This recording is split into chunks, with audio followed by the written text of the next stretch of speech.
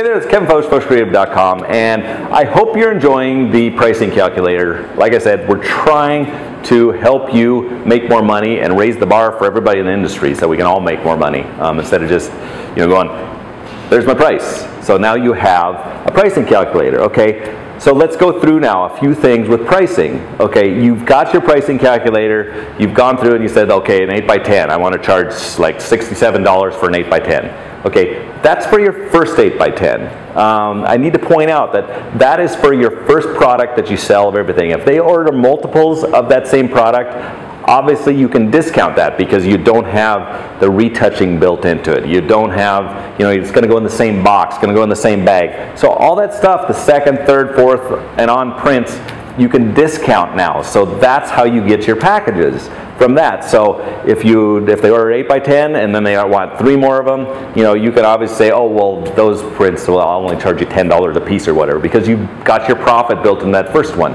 So that's how you build packages. And everybody is always asking me, how do you build a package?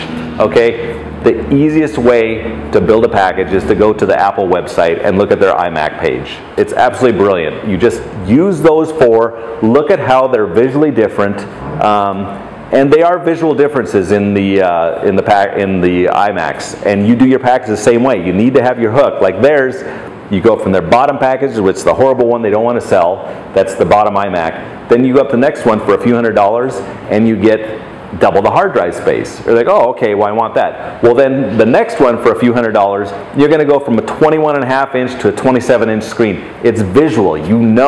Wow, I get extra screen space. And then the one on top of that, it's just like for the top of the line for people who just want everything. So that's how you package. You want to sell that third package is the one you're looking for. So when you start making your packages, start with that third package and then build the other ones around it. So there's some more pricing tips.